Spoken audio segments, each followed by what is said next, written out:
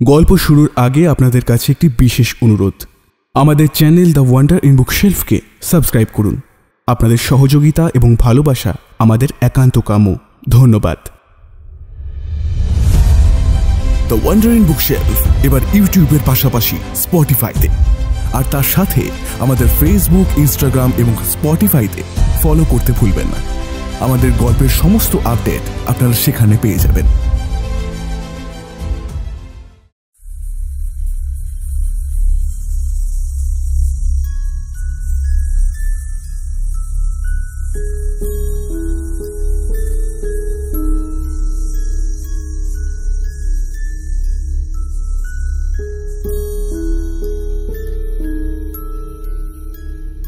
গল্পের দেশে আপনাদের নিয়ে যেতে আমরা আবার তৈরি। বিচিত্র এই দেশ রোমাঞ্চ ও রহস্যে ভরা। সাহিত্যের এক বিপুল সম্ভার নিয়ে আমাদের বিশেষ প্রয়াস দ্য ওয়ান্ডার ইন বুকশেলফ। থাকবে বাংলা ও বিশ্ব সাহিত্যের ঝুলি থেকে বাছাই করা কিছু গল্প। আর আমাদের আজকের নিবেদন শ্রী হেমেন্দ্র কুমার রায়ের লেখা ভূতের রাজা গল্প অবলম্বনে মূর্তির কবলে। শ্রী হেমেন্দ্র কুমার রায়, প্রকৃত নাম প্রসাদ দাস রায়, জন্ম 18 এপ্রিল 1888। একজন বাঙালি সাহিত্যিক এবং গীতিকার। লিখেছেন ছোটদের জন্য নানান রহস্য, রোমাঞ্চ এবং গোয়েন্দা গল্প। তাছাড়াও রয়েছে ভৌতিক অ্যাডভেঞ্চার, ঐতিহাসিক বিভিন্ন গল্প ও উপন্যাস। আজকের গল্পের বিভিন্ন চরিত্রে ও গল্প পাঠের শুভ, গল্পের পোস্ট ডিজাইনের রূপ এবং সমগ্র পরিচালনায় সমৃদ্ধি ও শুভ। শুনতে থাকুন আজকের গল্প মূর্তির কবলে।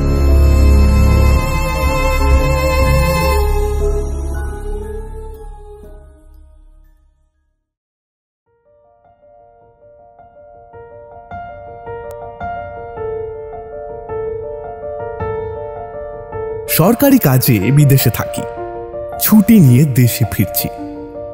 সাঁওতাল পরগনার যে জায়গায় আমার কর্মস্থল ছিল, সেখান থেকে রেল স্টেশনে যেতে হলে প্রায় 30 মাইলের উপর পথ পার করতে হবে। পাহাড়ি পথ, এক মাইল হচ্ছে প্রায় 2-3 মাইলের ধাক্কা। তার উপরে রাতের বেলায় পথে বাঘ ভাল্লুকের সঙ্গেও আলাপ হওয়ার সম্ভাবনা কম নয়। সকালবেলায় বেরোলেও মাঝপথে সন্ধে হবেই, আর তখন একটা আশ্রয়ের দরকার। মাঝপথের কাছাকাছি স্থানীয় রাজার একটা শিকার কুঠি ছিল। রাজা বা তার বন্ধুরা শিকারে বেরোলে এই কুঠি হতো তাদের প্রধান আস্তানা। রাজার ম্যানেজারের সঙ্গে আমার আলাপ ছিল। তাকে গিয়ে অনুরোধ জানালুম শিকার কুঠিতে একটা রাতের জন্য আমাকে মাথা গোজবার জায়গা দিতে হবে। সব শুনে ম্যানেজার বললেন, এখন তো শিকারের সময় নয়, কুঠি তো খালিই পড়ে আছে। আপনি এক রাত কেন, 1 মাস চাইলেও থাকতে পারেন। এখানকার ওই পুলিশ সুপারিনটেন্ডেন্ট, ওই টেলর সাহেবও আজ রাতটা সেখানেই বিশ্রাম করবেন। কুঠিতে আরও ঘর আছে, আপনারও থাকবার অসুবিধা হবে না। কিন্তু কিন্তু কিন্তু কি? আপনি সেখানে রাত কাটাতে পারবেন কি? কেন পারবো না? না, আসলে লোকের মুখে শুনি কুঠিতে নাকি ওই অপদেবতার ভয় আছে। কি অপদেবতা? হ্যাঁ, অপদেবতা ছাড়া আর কি বলবো। কুঠির পাশেই শালবনের ভেতর ওই সাঁওতালের এক ভুতুরে দেবতা আছে। সেই দেবতা নাকি ভূতের রাজা। তার ভয়ে সাঁওতালরা পর্যন্ত সন্ধ্যার পর ও পাড়া মারায় না। তারা বলে ওই তাদের দেবতা নাকি রাত্রিবেলায় ওই কোঠির ভেতরে ঘুমোতে আসে। আমি হো হো করে হেসে উঠে বললুম, বেশ তো, মানুষ হয়ে দেবতার সঙ্গে রাত্রিবাস করব, এটা তো মস্ত পুণ্যের কথা। বেশ, আমি রাজি।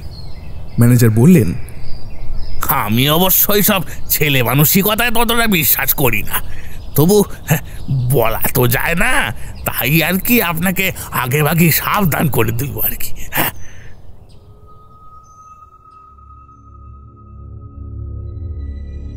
যথা সময়ে ডুলিতে চড়ে রওনা হয়ে সন্ধ্যের কিছু আগেই শিকার কুঠিতে পৌঁছলুম। ডুলি বেয়ারা বলে গেল মাইল 3 তফাতে একটা গাঁয়ে গিয়ে তারা আজকে রাতটা কাটাবে, আর কাল সকালে আবার ডুলি নিয়ে আসবে। কুঠির বারান্দায় একখানা বেতের চেয়ারে বসে টেলর সাহেব তামাকের পাইপ টানছিলেন। সাহেবের সঙ্গে আমারও বেশ পরিচয় ছিল। আমাকে দেখে সাহেব বললেন, আরে এই যে গুপ্ত যে, তুমি কোথায় যাচ্ছ? এই ছুটি নিয়ে দেশে ফিরছি। আপনি? আমি তো হোমে যাচ্ছি। তা তুমি কি আজ এখানে থাকবে নাকি? হ্যাঁ সাহেব। বাহ বাহ বাহ, বেশ বেশ, ভালোই হলো। তাহলে দুজনে একসঙ্গে রাত কাটানো যাবে, কি বলো? হ্যাঁ, দুজন কি বলছেন সাহেব? 3 জন। সে আবার কি? 3 জন আবার কি? ও, তুমি কি আমার আরদালির কথা বলছো নাকি? ওকে আমি মানুষের মধ্যেই গণ্য করি না। আরে না সাহেব, আপনার আরদালির কথা বলছি না। তবে কি কুটির দারোয়ানের কথা ভাবছো? না না, সে তো রাত্রে এখানে থাকে না। না না, আমি দারোয়ানের কথা বলছি না। আপনি কি শোনেননি সাহেব, সাঁওতালদের এক দেবতা রাত্রে আমাদের সঙ্গী হতে পারেন? টেলর হেসে বললে, হ্যাঁ শুনেছি বটে। তা সে রূপকথার আমি এক বর্ণ বিশ্বাস করিনি। তো তুমি করো নাকি? হ্যাঁ, করলে একলার এখানে রাত কাটাতে আসি? টেলর পাইপে 3-4টে টান মেরে বললে, দেখো গুপ্ত, সাঁওতালদের এই দেবতাকে আমি দেখেছি, মানে তার মূর্তি দেখেছি। এমন বিভৎস দেবতা পৃথিবীতে আর দুটো নেই। তবে তাকে দেখে আমার ভারী পছন্দ হয়েছে। হ্যাঁ, পছন্দ হয়েছে? হ্যাঁ, তাই ঠিক করেছি কাল যাবার সময় তাকে আমি সঙ্গে করে নিয়ে যাব। ইংল্যান্ডে আমার ওই বাড়ির বৈঠকখানায় তাকে সাজিয়ে রাখবো। আমার বন্ধুরা তাকে দেখলে খুব তারিফ করবেন, কি বুঝলে? আমি হেসে বললুম, তাহলে বোঝা যাচ্ছে কাল থেকে দেবতার কুটির ভেতরে শুতে আসবে না। যাই, এই বেলা তাকে একবার দর্শন করে আসি। তা তার আড্ডা কোথায়? টেলর আঙুল দিয়ে দেখিয়ে বললে, ওই যে ওইখানে, ওই মিনিট খানেকের পথ।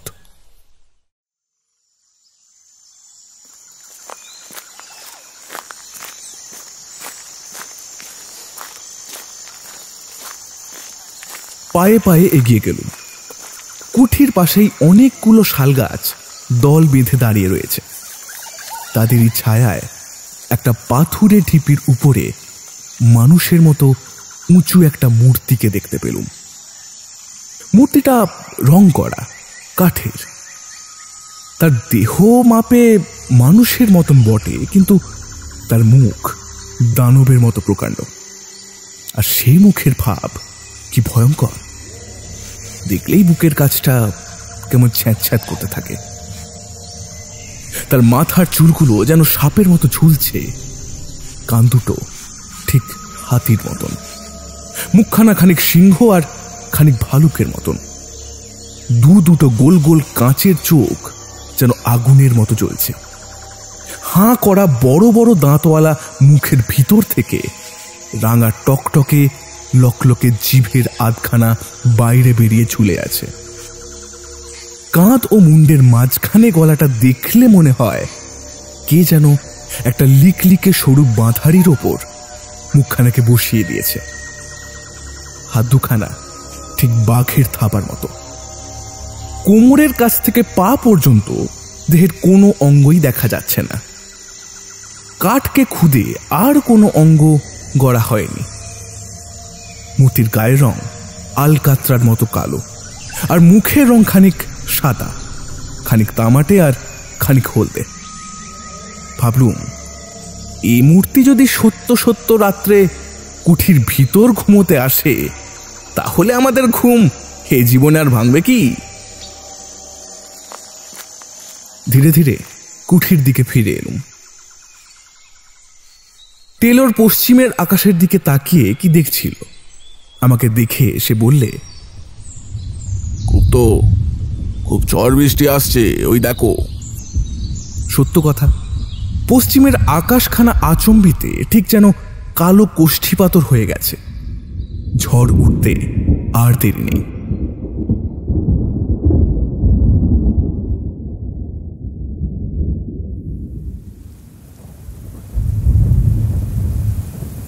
ঝড় এসে সমস্ত অরণ্যকে জাগিয়ে দিয়ে গেছে।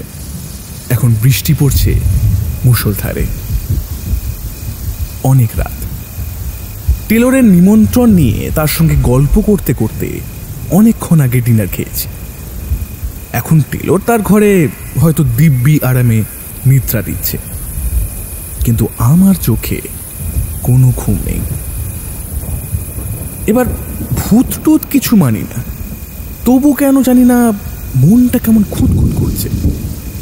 রাজার সেই ম্যানেজারের কথাগুলো আর সাঁওতালি দেবতার সেই ভয়ানক মুখখানা মনের ভিতর দিয়ে ক্রমাগত যেন আনাগোনা করছে। যতই তাদের ভুলবার চেষ্টা করি আজে বাজে নানান কথা ভেবে, তত তারা মনের উপরে চেপে বসছে, যেন ঠিক ওই নরম মাটির উপরে ভারী পায়ের দাগের মতো। বাইরে বৃষ্টি ঝরছে, ছমছম রমরম, মাঝে মাঝে ঝোড়ো দমকা হাওয়া হা হা করে উঠছে, যেন কোনো আহত আত্মার কান্না।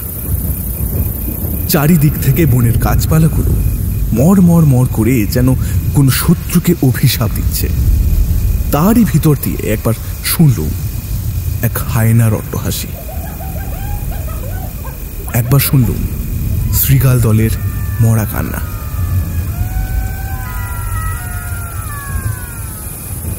তারপর শুনলুম বাঘের গর্জন।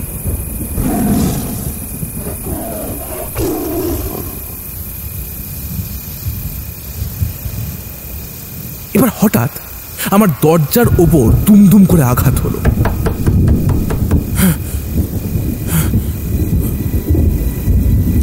ধর্মর করে আমি বিছানার উপরে উঠে বসলাম।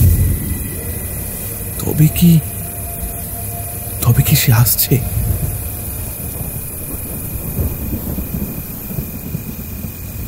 দরজার উপরে আর কোনো আঘাত হলো না। ছোড়ো হাওয়ার ঝাপটায় দরজা নড়ে উঠেছে নিশ্চয়ই।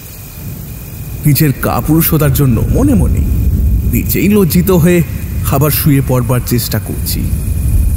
আর ঠিক এমনি সময় বাহির থেকে ক্ষণক্ষণে এক ঝাঁঝালো গলায় একটা গান শুনলুম।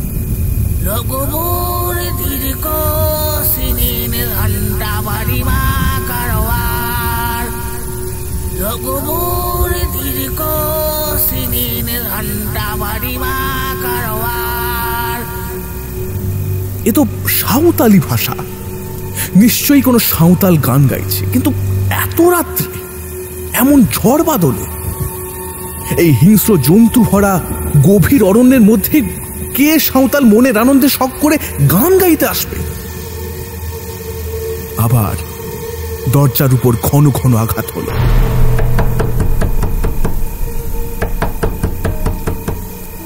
এবারে আরো জোরে। আমার সমস্ত শরীর এবার রোমাঞ্চিত হয়ে উঠল। এ তো ঝড়ের ধাক্কা নয়, এ যে সত্য সত্যই কেউ দরজা ঠেলছে। তবে কি সে এসেছে? তবে কি সেইখানে সত্যি ঘুমোতে এসেছে? আবার গান শুনি। এবারে আমার খুব কাছে, একেবারে কুঠির বারান্দার উপরে সেই তীব্র ক্ষণক্ষণে গলার গান।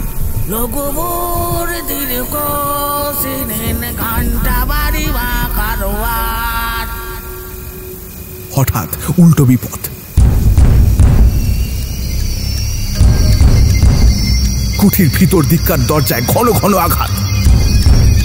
ভিতরে বাহিরে বিপদ দেখে প্রায় যখন হাল ছেড়ে দিয়ে বসেছি, এমনি সময় শুনলুম, গুপ্ত গুপ্ত, ভগবানের দোয়াই খোলো, দরজা খোলো শিগগির, গুপ্ত। এ তো টেলরের গলা। বাঁচলুম, তাড়াতাড়ি উঠে দরজা খুলে দিলুম। টেলর হুড়মুড় করে ঘরের ভিতর ঢুকে পড়ল। তার মুখ চোখ তখন পাগলের মতো, আর তার হাতে একটা বন্দুক।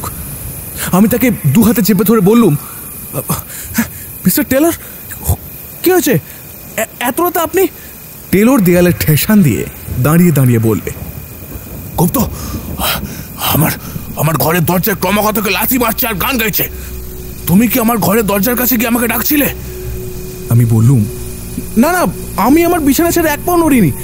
কিন্তু কিন্তু কিন্তু আমারও ঘরের দরজা কে যেন নাড়ছে ক্রমাগত, আর গান গাইছে। ওই শোনো সেই গান।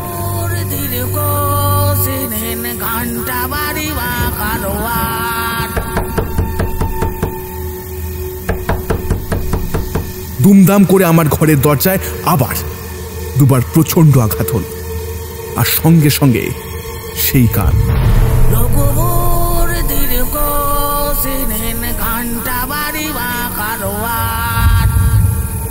আচমকা আবার একটা ঝড়ের ঝাপটা এসে দরজা জানলার উপরে আছড়ে পড়ল, এবং সঙ্গে সঙ্গে একটা খড়খড়ি দুমদাম করে খুলে গেল।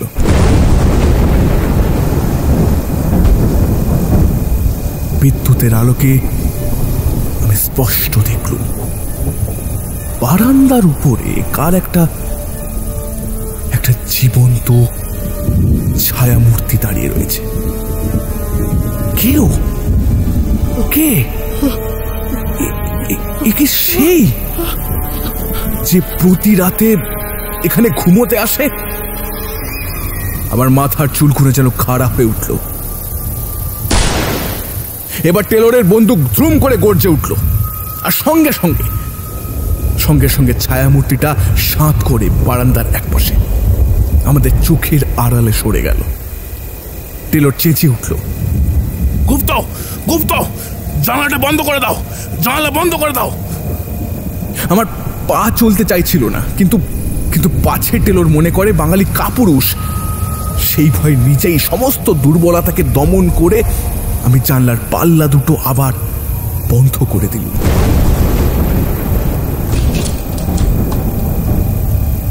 টেলর টলতে টলতে আমার বিছানার উপর বসে পড়ে এবার মুখ খুলল। গুপ্ত গুপ্ত, কিছু মনে করো না, আমি আজ তোমার বিছানাতেই তোমার সঙ্গেই রাত কাটাবো। বাইরে আরো একবার কি সেই গান গাইল।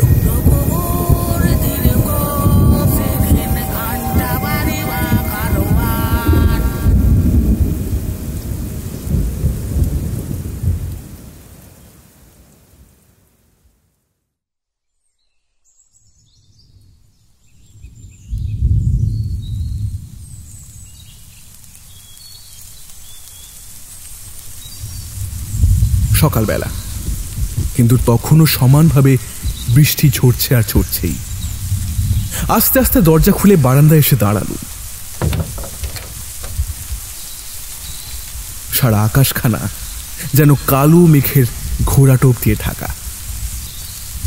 সূর্যকে যেন আজ কোনো অন্ধকার রাহু গ্রাস করে ফেলেছে, আর যত দূর নজর চলে খালি দেখা যায় অগণ্য শ্যামল তরুর বিরাট সভা আর শৈলমালার গর্বোন্নত শিখর,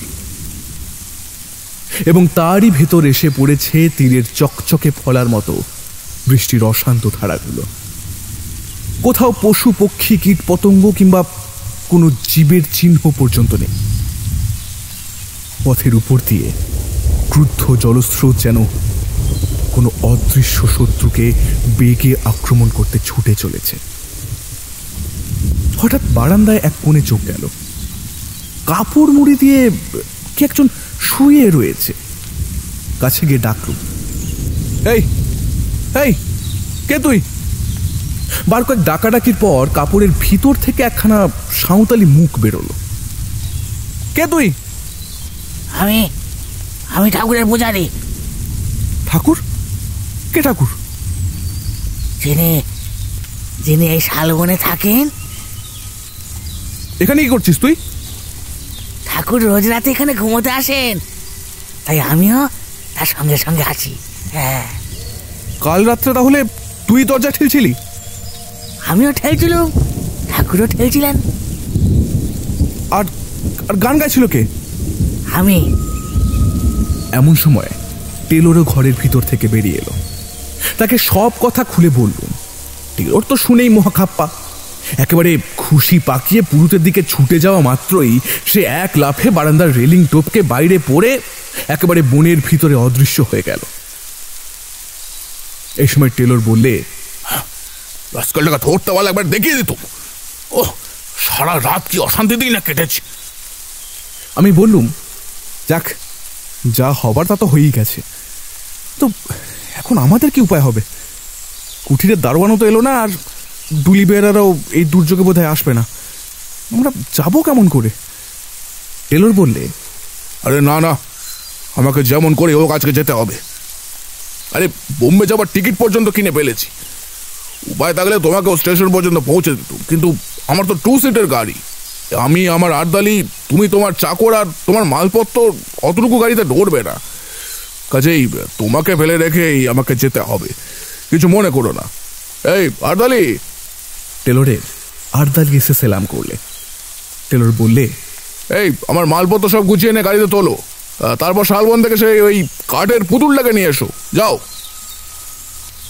আমি বললাম, আপনি কি সত্যি সত্যি এই পুতুলটা ইংল্যান্ডে নিয়ে যেতে চান নাকি? টেলর বললে, নিশ্চয়ই, আমার যে কথা সেই কাজ, কি বুঝলে?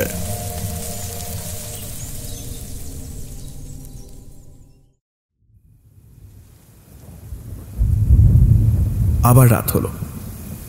বৃষ্টি এখনো থামেনি। আমি এখনো কুঠিতে বন্দি হয়ে আছি। টেলর চলে গেছে এবং যাবার সময়ে সাঁওতালদের ভূতের রাজাকেও সঙ্গে করে নিয়ে গেছে। সে আর এই কুঠির ভেতরে ঘুমোতে আসবে না। কিন্তু সেদিনও চোখে ঘুম আসছিল না। এখানে ইংরাজি নভেল বের করে পড়তে বসল। প্রায় ঘন্টা 3 পরে একটা তন্দ্রার আবেশ এলো। আলোটা কমিয়ে দিয়ে শয়নের উপক্রম করছি এমন সময় বাইরের সিঁড়ির উপরে আওয়াজ হলো, ঠক ঠক ঠক।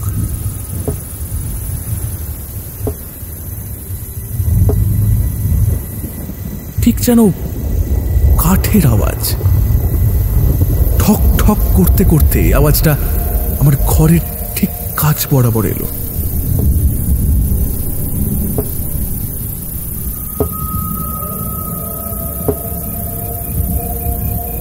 আর তারপর দরজার উপরে শুনলুম ধাক্কার পর ধাক্কা। কি আপদ! টেলর তো পুতুলটাকে নিয়ে কোন সকালে বিদায় হয়েছে। তাহলে এ আবার কে জ্বালাতে এলো? নিশ্চয়ই সেই সাঁওতাল পুরুত বেটা। সে হতভাগায় রোজ রাত্রে এইখানে আরাম করে ঘুমোয় আর চারিদিকে রটিয়ে দেয় যে এই কুঠির ভিতরে নাকি ভূতের রাজা শুতে আসেন। এদিকে ধাক্কার জোর ক্রমেই বেড়েই চলল। একবার ভাবলুম দরজা খুলে পুরুতটাকে লাথি মেরে তাড়িয়ে দিই। তারপর মনে হলো সে কাজ ঠিক হবে না। এই দুর্যোগে বিজন জঙ্গলের ভিতরে রাতে একলা আছি, যদি কোনো দুষ্ট লোক কুমতলব এসে থাকে। বন্দুকটা নিয়ে দরজার কাছে গিয়ে দাঁড়ালুম। দরজার এক জায়গায় একটা ছেঁদা ছিল। বন্দুকের নলটা সেখানে রেখে চেঁচিয়ে বললুম, কে আছো? চলে যাও, নইলে এখন এই বন্দুক ছুড়ব। কোনো জবাব নেই। দরজার উপরে ধাক্কাও থামল না।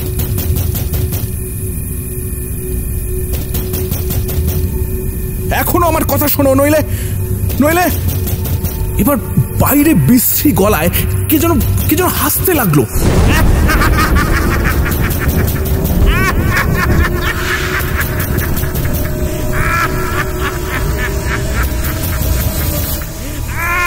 আমি বন্দুকের ঘোড়া টিপলুম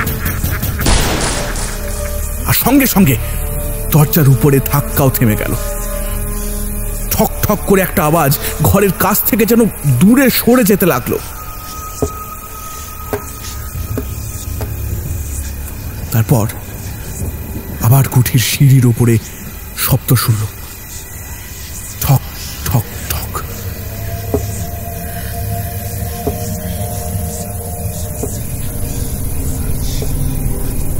খানিক পরে অনেক দূর থেকে আবার সেই বিশ্রী হাসির শব্দ শোনা গেল।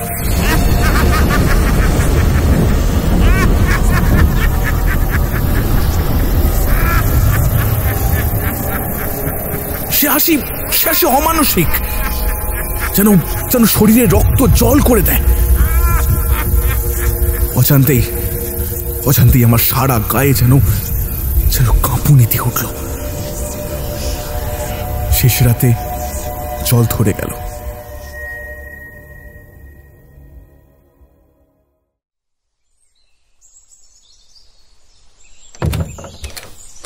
সকালে দরজা খুলতেই কাঁচা সোনার মতো কচি রোদ এসে ঘরখানা যেন হাসিতে ভরিয়ে তুললে।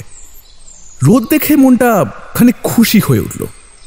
বারান্দায় বেরিয়েই দেখি এক কোণে কাপড় মুড়ি দিয়ে কে শুয়ে রয়েছে। তেড়ে গিয়ে মারলুম তাকে এক ধাক্কা। থরমর করে সে উঠে বসল। সেই সাঁওতাল পুরুতটা। এবার ক্রুদ্ধ স্বরই বললুম, এই কাল আবার কি করতেছিস? ভারী চালাকি পেয়েছিস না?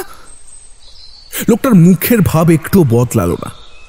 সেই একই রকম শান্ত স্বরে বললে, আমার ঠাকুর কাল এখানে ঘুমাতে এসেছিলেন, আমিও তাই এসেছিলাম। তোর ঠাকুর কোথায়? সাহেব তো নিয়ে চলে গেছে তাকে। আমার ঠাকুর যেখানে থাকেন সেইখানেই আছেন। মিথ্যে কথা! আমি নিজের চোখে দেখেছি টেলর তাকে নিয়ে চলে গেছে। আমার ঠাকুর যেখানে থাকেন সেইখানেই আছেন, সেইখানেই আছেন, সেইখানেই আছেন, সেইখানেই আছেন। এবার কুঠি থেকে বেরিয়ে পড়ে ছুটে পাশের শালবনে গিয়ে হাজির হলো। এবার সবিষয়ে দেখলুম ভূতের রাজা চোখ পাকিয়ে লকলকে জিভ বার করে ঠিক সেখানেই দাঁড়িয়ে রয়েছে। আর আর আর ওটা কি? মূর্তির পেটের ওপরে একটা গর্ত, ঠিক যেন বন্দুকের গুলির দাগ। গর্তের চারপাশে রক্ত জমাট হয়ে আছে। মূর্তির আরো নানা জায়গাতে রক্তের চিহ্ন। তবে কি আমার বন্দুকের গুলিতেই? ভাবতে পারলুম না, মূর্তির দিকে আর তাকাতেও পারলুম না। কেমন একটা অজানা ভয় আমার সমস্ত শরীর যেন আচ্ছন্ন হয়ে গেল। তারপর প্রাণপণে দৌড়ে সেখান থেকে আমি পালিয়ে এলাম।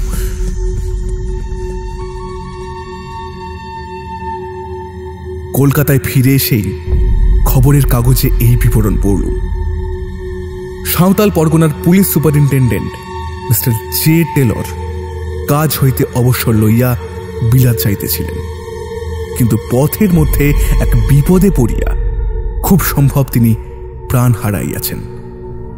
স্থানীয় জঙ্গলের ভিতরে তাহার মোটর গাড়ি পাওয়া গিয়াছে। মোটরের উপরে, ভিতরে ও চারপাশে চাপ রক্তের দাগ। কিন্তু মিস্টার টেলর ও তাহার আর্দালির কোনো সন্ধান পাওয়া যাইতেছে না। পুলিশ সন্দেহ করিতেছে মিস্টার টেলর ও তাহার আর্দালিকে ব্যাঘ্র অথবা অন্য কোনো হিংস্র জন্তু আক্রমণ করিয়াছে, এবং নিকটস্থ জঙ্গলে এক নরখাদক ব্যাঘ্রেরও সন্ধান পাওয়া গিয়েছে।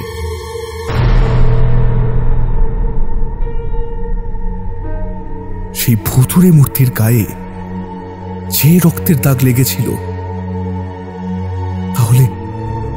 তাহলে সে রক্ত হচ্ছে হতভাগা টেলরের আর তার আর্দালির গায়ে রক্ত। এবং সেই সাঁওতাল পুরুতি নিশ্চয়ই কোনো গতিকে খবর পেয়ে ভূতের রাজাকে আবার শালবনে ফিরিয়ে এনেছিল। মনকেই বলে প্রবোধ দিলুম বটে, কিন্তু প্রতিজ্ঞা করলুম শিকার কুঠিতে আর কখনো আমি রাত্রিবাস করব না। কোথায় কি সে কি হয় কে জানে।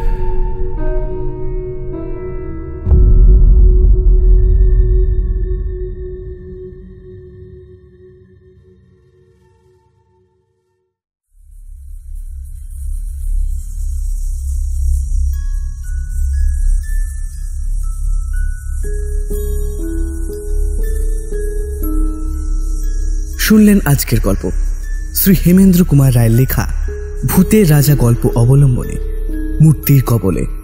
এরকম আরও গল্প শুনতে আজই সাবস্ক্রাইব করুন আমাদের channel the wonder in book শেলফকে।